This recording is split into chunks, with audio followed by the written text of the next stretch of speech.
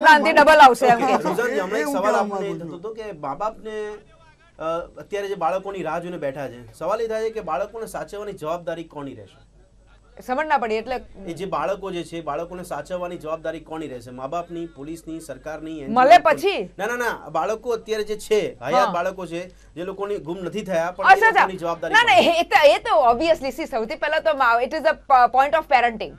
બરોબર છે કે મા બાપની ઓબ્વિયસલી પહેલી જિમ્મેદારી તો મા બાપની જ થાય છે કે ભાઈ સાચવવાની. પણ સ્કૂલે હોય, ઘરે આવતા હોય, રસ્તામાં કંઈક થઈ જાય તો એટલે એમ કમ્પ્લીટ થાય. અગર સ્કૂલનો પોઈન્ટ છે તો અત્યારે છે ને રૂલ છે કે ભાઈ સ્કૂલના દરવાજા સુધી સ્કૂલની રિસ્પોન્સિબિલિટી છે કે teacher has to hand over the child to the somebody known, right? પેલું આઈડી કાર્ડ ને બધું કરે છે, પછી હવે એ એની મા બાપ. પણ પોઈન્ટ અત્યારે એ નથી.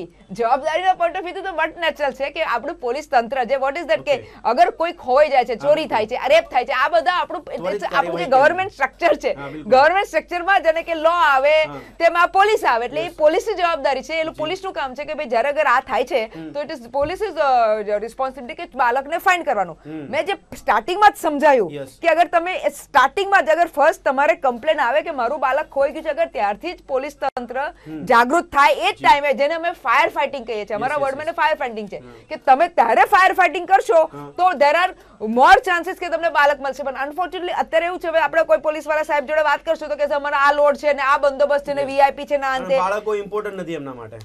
આ તો એમને જે બાળકો ગુમ થયા નથી, એમને કીધું મલાઈ વાલી જે ડાયલોગ આવ્યો હોય તો ઓબ્વિયસલી બધા એગ્રી કરે છે.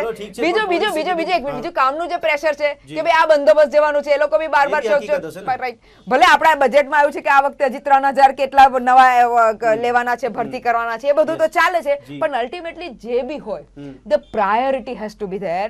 કે જેને કે આવા કેસીસ છે તો ભાઈ એવું ના સમજો, કારણ કે અનફોર્ચ્યુનેટલી થયું છે એ બી કહી દો કે નોર્મલી આ લોકોને એવી આદત પડી ગઈ છે માઇન્ડસેટ કે બાળક ક્યાંક આસપાસ ગયું હશે, મળી જશે, અને એ મળવામાં વચ્ચેથી એક એવો બી કેસ હતો, જસ્ટ એક નાનો કેસ આપી દો, બાળક ખોવાઈ ગયું એવું કમ્પ્લેન આવી, પેલા લોકોએ શોધ્યું નહીં, બાળક એક ગાડીમાં હતું, ગાડીના દરવાજા કંઈક બંધ થઈ ગયા અને બાળક ત્યાં મરી ગયું. એટલે અગર પેલું શ્વાસ ના લીધે અગર શોધી લે તો, અગર ટાઈમસર શોધી લે તો એટલીસ્ટ બાળક જીવતું તો મળે.